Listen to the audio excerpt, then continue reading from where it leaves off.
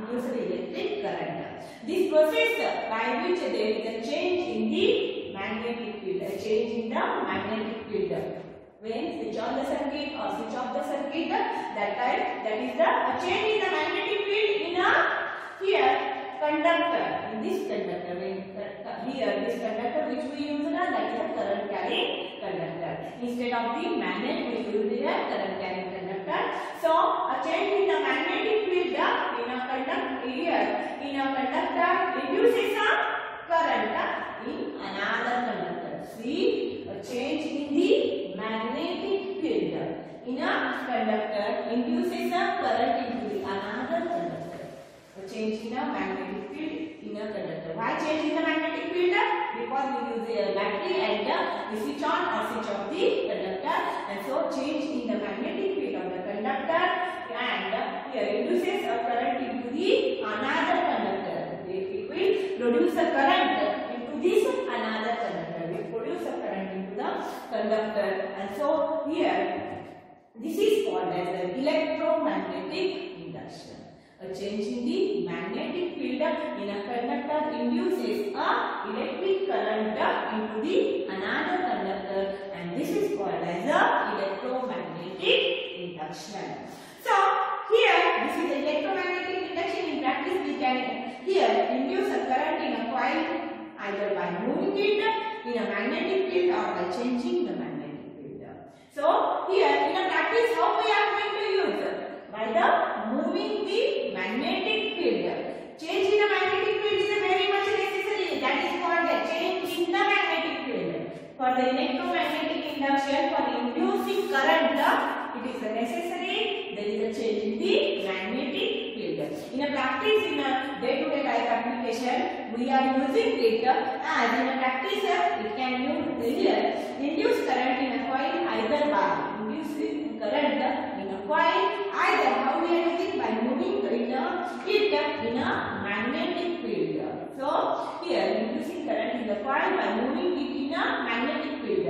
Either it can move in the magnetic field. Movement is necessary. Either it can move in the magnetic field, moving it coil in the magnetic field, or by changing the magnetic field around it, or by changing the magnetic field around it.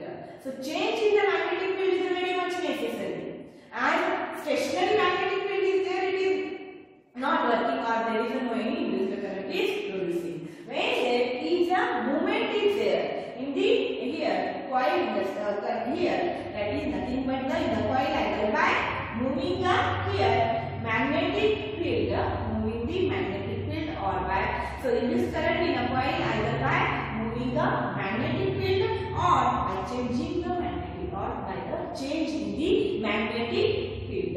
So as we saw, that is the by switch on and switch off the circuit we produce magnetic field. Otherwise by the moving the magnetic field. Change in the magnetic field, when it is there, then only there is a induced current is producing.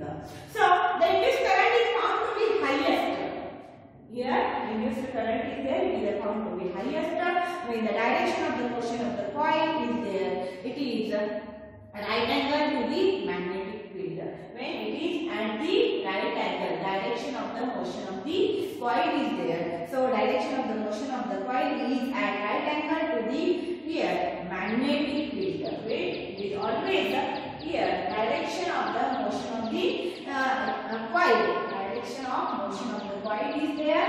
It is right angle to the magnetic field. When it is at the right angle to the magnetic field, that time there is a more number or here we are observing the induced current highest when the direction of the motion of the coil is there at right angle to the magnetic field. Direction of the motion of the coil is there at a right angle to the magnetic. I told that there is the necessary motion of the here conductor, and so direction of the motion of the coil at a right angle to the conductor. So by that, for this purpose, there is a Fleming right hand rule is there. How we learned in the polyelectric motor before that Fleming's left hand rule. Right, and there is a Fleming's right hand rule is there. About that we are going to see here. So it is related to this. Now how high induced current by the when there is the here magnetic or direction of the motion of the coil is there at right angle to the magnetic field. Direction of the motion of the coil, movement of the coil is at the right angle to the magnetic field. That time there is the highest induced current is there. So here by that we can use the simple rule for this method. Induced current, that is the Fleming's right hand rule.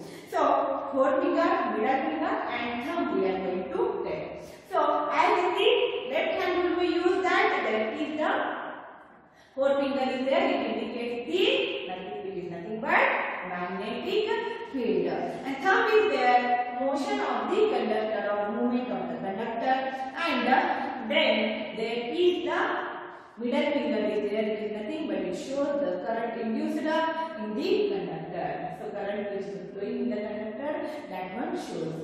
So here this is nothing but this Fleming's left hand rule is there, it is related to this as they are perpendicular to each other. So stretch the thumb, forefinger, middle finger are upper right hand so that they are perpendicular to each other. They all are perpendicular to each other. As we saw, there is the highest induced current when it is there, when the motion of the conductor is there, coil is there at right angles to the magnetic field. That time highest induced current is there. So here and this one we are going to see in this situation we are going to use the Fleming's right hand rule, and forefinger, middle finger and thumb here they are perpendicular to each other. So they are perpendicular to each other, and as shown in the diagram you have to observe that one, and it is nothing but forefinger indicates the magnetic field.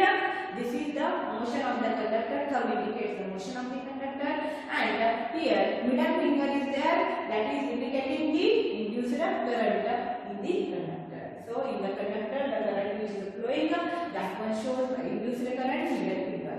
Forefinger magnetic field, thumb is there, motion of the conductor is there, and middle finger is there, induced current. That is called as a Fleming's right hand rule. So here in this session we learned about the electromagnetic induction.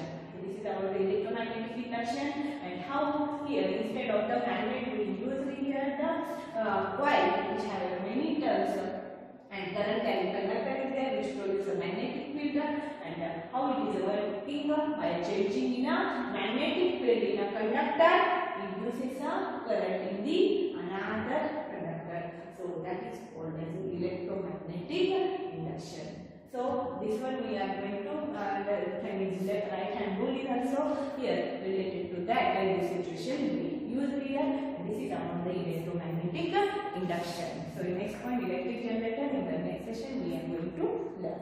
Thank you.